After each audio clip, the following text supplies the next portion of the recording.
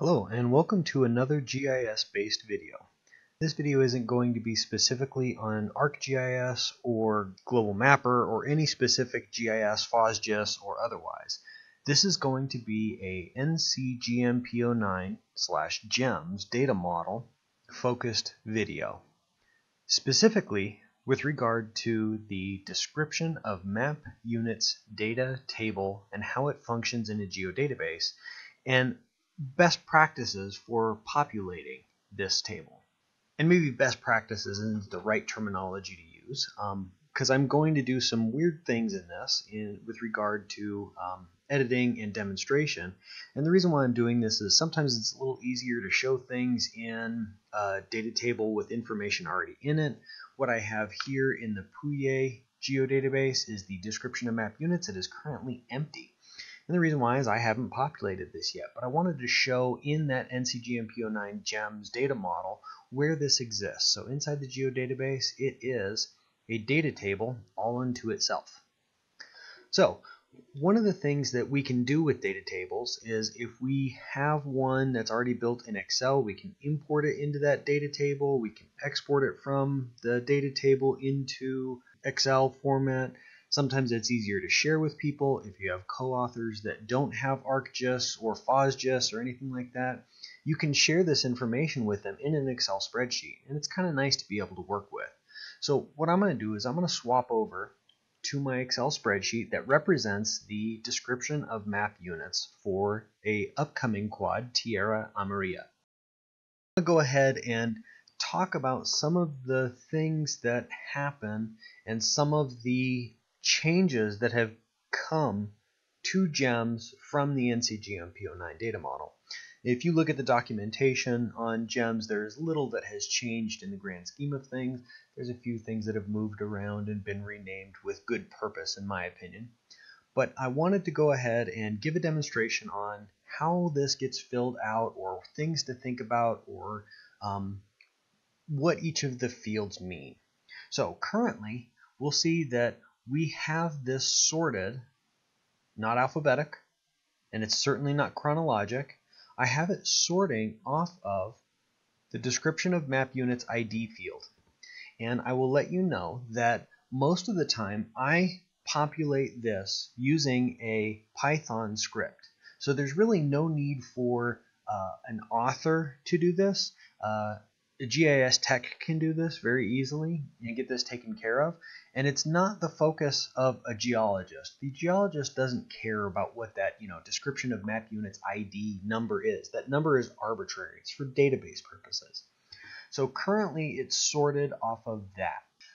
This object ID field is an ArcGIS based thing. So when you make objects, when you make features entries into a feature class or a data table, it gives it an object ID number. This is Arc's method of handling the database nature of the data entries. So that is how some of that gets populated, and you'll see times where that description of map units, if you use a Python script, will mirror the object ID in a lot of ways. So just keep in mind that the object ID field is not required for NCGMP09 or GEMS. It is just a byproduct of having exported this from ArcGIS to Excel. One of the things that we can look at right here, let's start going through the NCGMP09 GEMS specific fields. So we have our map unit, and our map unit really is the short plain text key identifier for the specific geologic map unit. The reason why I say the term plain text is let's look at a specific case here with that San Andreas formation. So in map unit, it is IPSA because it is font independent. This does not require any special fonts or anything like that. It is a way of knowing that this is a Pennsylvanian geologic unit, and the name is the San Andreas. This way, it doesn't rely on a font to display correctly. And the reason why this comes into play is in our label field. Label is the true text string used on the map to display the label for the unit and it is font dependent. And in an NCGMP09 GEMS data model, it uses the FGDC GeoAge font. And that's why our San Andreas Formation has a star SA. And the reason why we have these two fields and don't just use one or the other is because of an issue with fonts. Fonts sometimes code these back and forth. So there was a time where this same unit would have been labeled _SA, and that was dependent on which font was being used. And I can't remember if that was Helvetica or Helvgeo or Helvetica, one of those. They were flipped. Another example of how these fields work together is when we look at the unit, the Triassic, let's do Chinle, in FGDC GeoAge is this. So using this field is really dependent, using the label field is really dependent on which font you use. So that's the reason why we need a very explicit string-based plain text key for using the map unit. We don't want to confuse these in any situation. We want to make sure we have a very clear, understandable way to do this. The FGDC Digital Cartographic Standard for Geologic Maps booklet does have all of the codes, the special characters for coding the symbology so that it is the correct Pennsylvanian symbol and the correct Triassic symbol. So go ahead and feel free to look at that documentation. It's available online. You can download it. You can print it out. There's tons of ways to get a hold of this. Just search for, in an internet browser, FGDC Digital Cartographic Standard for Geologic Maps, and that will get you that document. Okay, so I'm not going to go into the details of all the rest of the different symbology for label, but that's the reason why there's a map unit field and a label field. The label is for the map, font specific. The map unit is a plain text so that it is independent of font, because as times change, we end up using different fonts. 10 years ago, the Bureau of Geology in New Mexico was using Helvetica. So that confusion is what is solved by this map unit field. Next, we come to the name field, which is basically the traditional name of the group, formation, member, or unit as appropriate. So like we talked earlier with the Triassic Chinle formation, that would be Chinle, or like we have here, San Andreas, or in the case of alluvium or anthropogenic fill, artificial fill, disturbed earth, anything like that. The full name is a more verbose version of the name field, whereas here we have, Pennsylvanian San Andreas Formation, the Upper Cretaceous Dakota Group, greenhorn member of the Manco Shale. This is the more explicit definition of the name of the unit. And these two are pretty self-explanatory, as is the age field. There's not much to it. We just go ahead and put in our best understanding of the age. If we have actual age dates, that will constrain this even further that we can use, but this is the generic age, and you can go ahead and use ranges in there. It does say in the FGDC or NCGMP09 text that this field can be null, but it's easy enough to do, especially when we're working with the headings and stuff like that. We might as well just go ahead and put them in there and give them an age, because usually we tend to do our description of map units based off of an age hierarchy. Then comes the short description, and this is the short explanation of our unit, and it's similar to the description where it's a free format text description of the map unit. So this is the explanation of bedding, thickness, color, weathering patterns, overarching lithology, etc., etc. The short description is used in cases where we have many units on a map The short description is the very minor, the most basic information that we need to describe the unit. So color, unit thickness, lithology, outcrop characteristics, distinguishing features, that type of information. Whereas the full description, so long as we can get it to fit on a map, we will use this. And this has all of the explanation of a unit. It's the very complete description of the unit, including everything that we possibly can, including distinguishing features, genesis, age constraints, fossil identification. And here's where we get to where the weirdness starts. And we need to talk about this in terms of NCGMP09 and GEMS. I want to include this really so that there's a general understanding of both possibilities. So I just made a note here, and that note says that this is NCGMP09. For the GEMS version of this, see the field geomaterial. We'll come to that at the end because the structure of the description of map units changed a little bit. The order that the fields show up is a little different. So our general lithology is the numeric key for our lithologic description. So this would be just a generic sedimentary unit. I don't remember what all of these mean, but if I'm not mistaken, this is an Arcos sandstone, or the best description for a sandstone. Best description for an Arcosic sandstone, let's put it that way. So that is what the general lithology, and then we look these numbers up in the general lithology table. So that is a separate table that's an established table. You don't need to enter anything into it. It is a list, effectively, a user list of the general lithology hierarchies. Then we need to go ahead and associate a confidence with our general lithology. So this, we are confident that this unit is this lithology, and it's high confidence or low confidence that this sedimentary unit is what we're claiming it is. So we want to make sure we use that terminology too, low, medium, and high confidence. This changes a little bit in GEMS, and we'll see that in just a little bit. These two are NCGMP09 specific. And in GEMS, it's a little different. It's called the geomaterial and geomaterial confidence. We'll get to that in just a second. Then we have our hierarchy key, and this usually causes a little confusion because it gets mixed up with our general lithology.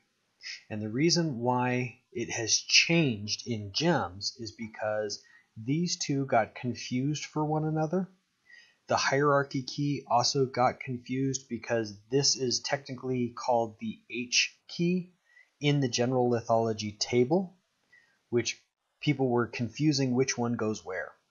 This field, the hierarchy key, is truly the hierarchical sorting of our units. So currently, let's look at how this is sorting. It's sorting unit, unit, unit, unit, heading, heading, heading, heading.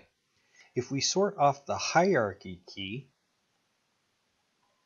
we'll see that the order shifts, and it aligns, it sorts based off of the first field, then the second field, then the third field, etc., etc. So it's best if we pad this with zeros as well, so that we can include as many as we need to, and we can see that 5 gets us to this level, and this is generally where I suggest we go ahead and include 5 pairs of numbers. That typically has been adequate. There may be a scenario where we have to go ahead and add in an extra set, but it seems like for the most part, with headings and subheadings and stuff like that, very easily we can go ahead and describe everything we need with the 5 pairs. Notice that these are separated with a hyphen, and when we sorted it, 0, 0, 0, 0, 0, 0, 0, 0, 0, 0 is the very first one, and that's a heading. So this first set is now denoting a heading. Under that heading, we have a unit, and there are no subunits that follow it. we end up with another heading,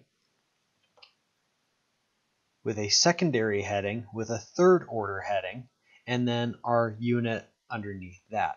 So that's how the hierarchy key works. It's a sorting field, and it really is convenient to have because in conjunction with this and a few other fields, we can populate the symbol field to include everything we need on the description of map units on the map, in the map, and it'll sort for us so that we don't have to move things around manually, which is extremely time consuming. Using this field alone, we can have everything sort exactly how we want and include all of the information like map unit, label, paragraph style, description, name, full name, age, anything we want, we can include it in there. So that is where the power of the hierarchy key comes in, and I strongly recommend making sure you fill this out as well as the paragraph style with all of your headings, subheadings, etc. It is very convenient to have this all set up, and you'll get an idea before you even build your description of map units of what your order is, what your sorting is. And you can do this in any way you want, and it's really nice and convenient.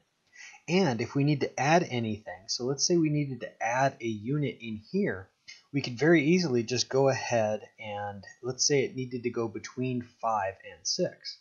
We could just change these ones to increase that last column by 1. So add 1 to each of that one and then insert our new field to be the 06. So 02, 01, 01, 01, 06, and then all we have to do is change the rest of these to follow suit. We don't have to change everything before or, worst case scenario, everything after. We just have to change this set right here. It doesn't affect any of the following headings, and that's the power of using the hierarchy key with the separate columns, the pairs of numbers. And then the paragraph style is just, do we need to indent this as a heading, as a unit, as a subunit, anything like that. So that's where this field comes in convenient, is for your cartographers, so that they understand your intention, the authors, the geologic mappers' intention with the paragraph style. The symbol, as I alluded to when I was discussing the hierarchy key, is a field we calculate. And typically we calculate it so that it includes the hierarchy key. And we do this in field calculator. We'll use the field calculator to grab the hierarchy key plus the paragraph style plus the label plus the full name plus the description. Currently, these two fields are optional, and for the authors, they're optional as well. Null values are permitted in both of these, so it's not an issue. What we can do here is put in our RGB colors, and if there's a pattern, we can put in our pattern here so that the intention behind, not the intention, the color can be preserved. Our intended color can be preserved inside of the database as well, so that we know what color we intended that unit to be when we share this data out. And here's the description source ID, and there will be another video talking about what these are. These are your authors. So currently we have DS99, and that in this case would be Scott Aby. We can see that Scott Aby has created this, SAB. I am on here as the data source 02. This is arbitrary. Scott Aby should be DS0001 or DAS01 as we see over here.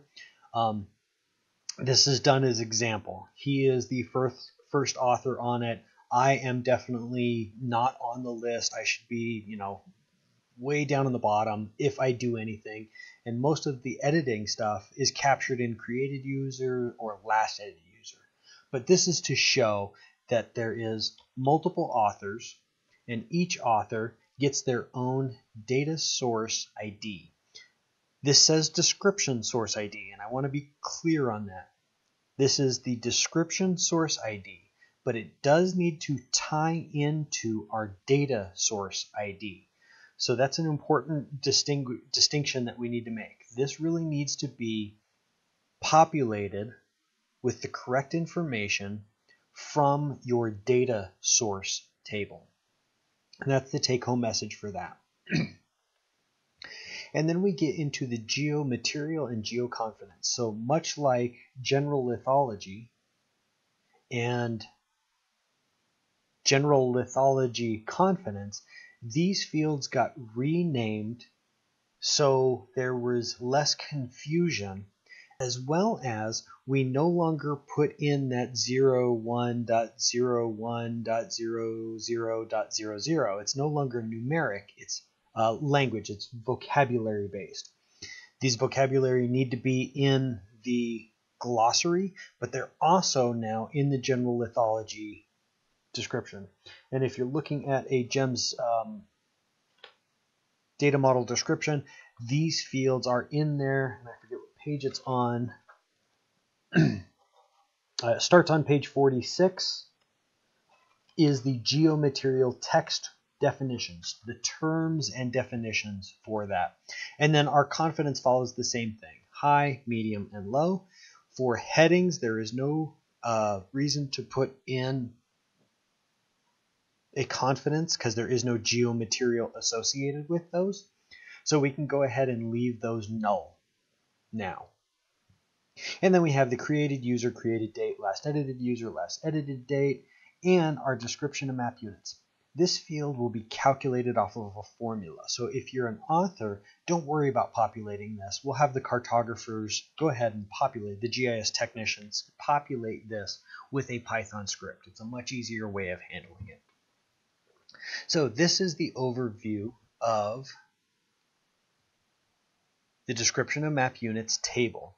And the most convenient thing I can say is go ahead, populate map unit, label, name, full name, age.